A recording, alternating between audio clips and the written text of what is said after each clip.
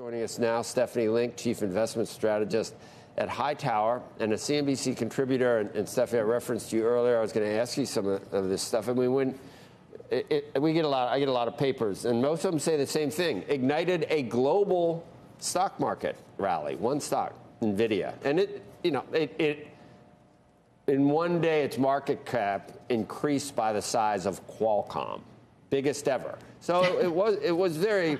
It was amazing what happened, but what does it mean? Is it animal spirits about AI or something globally?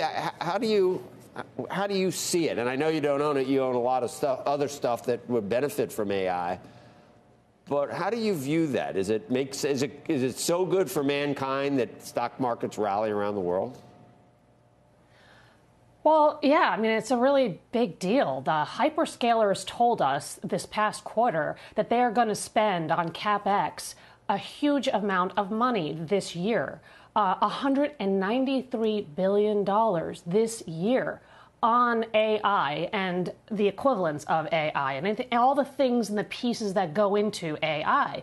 And so why it's so important is it's great for NVIDIA, but it's also great for so many other companies. And that's why you saw the big rallies yesterday in every kind of connected name, software, semi-cap equipment. And so if you're going to see the hyperscalers spend 23% growth this year, then that is going to have this effect across the board. And that's why we rallied as much as we did.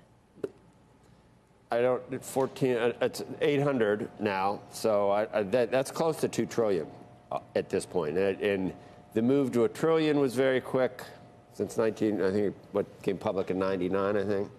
And then the move from 1 to 2 has got to be a record. But what about I'm just thinking big picture, and it's going to be good for all of us. We're going to have quicker drug discovery. It's going to allow us to diagnose things more quickly. It's going to collate data and analyze data that makes things easier.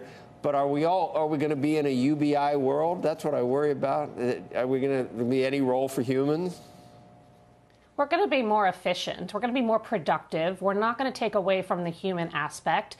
We still need perspective. We still need some gray hair in this world, right? We still need people to have opinions, but it will help us. And I think that's probably a good thing. So I think, look, we all knew that AI was a very big total addressable market.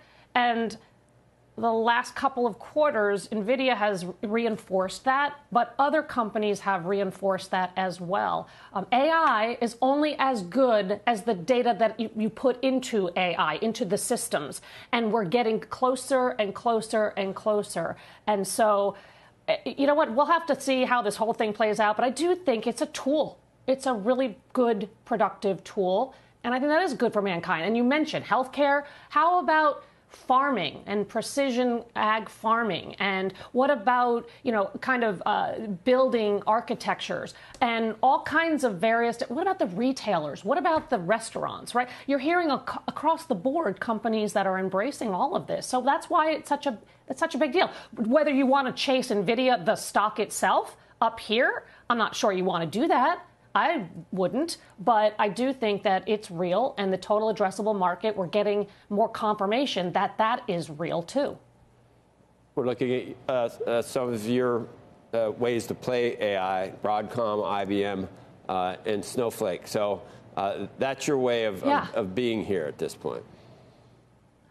Yeah, well, look, I think Broadcom is just much more diversified. So it definitely has AI, data center, cloud, but it has networking, it has enterprise, it has a lot of various different ways that you can win. They're the #1 custom ASIC supplier. So they have exposure. That's a $12 billion business for them.